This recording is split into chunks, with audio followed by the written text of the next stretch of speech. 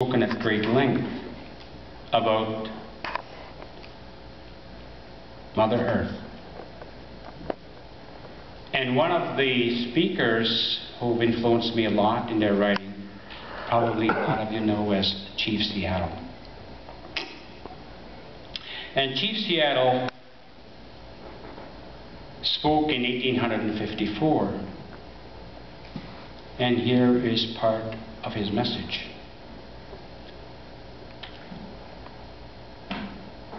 Every part of the earth is sacred to my people. Every shining pine needle, every sandy shore, every mist in the dark woods, every clear and humming insect is holy in the memory and the experience of my people.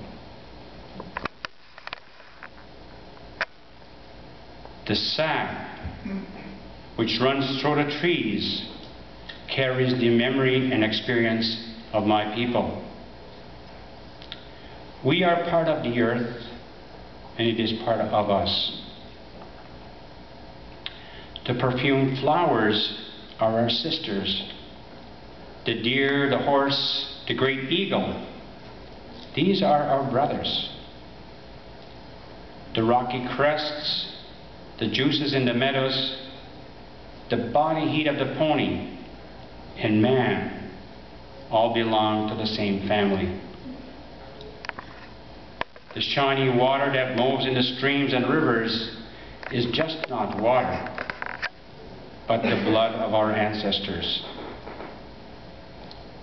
You must remember that the land is sacred, and you must teach your children that it is sacred, and that each ghostly reflection in the clear water of the lakes tells of events in the life of my people.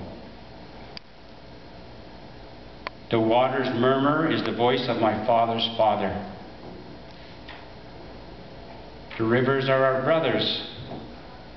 They quench our thirst. The rivers carry our canoes and feed our children. You must remember to teach your children that the rivers are our brothers and yours, and you must henceforth give the rivers the kindness that you would give any brother. You must teach your children that the ground beneath their feet is the ashes of our grandfathers, so that they will respect the land. Tell your children that the earth is rich with the lives of our kin. Teach your children what we have taught our children, that the earth is our mother.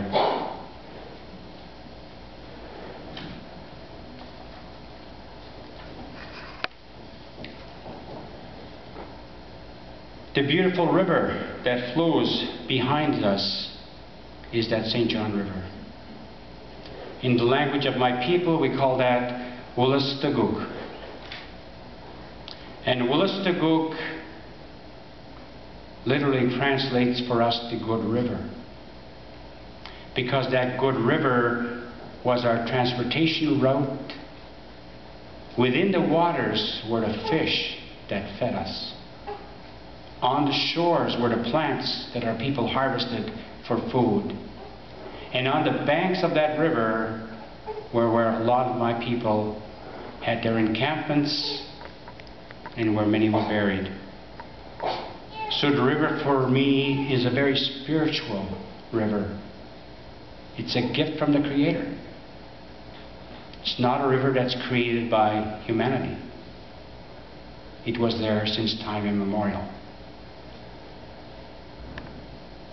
I don't want to give too somber a message for your celebration here this evening, but I think it's important, even in the midst of celebration, in the midst of recognition of the work that has been done by others before you, and for the benefit of generations to come, for the benefit of that little child whose voice we hear tonight, so that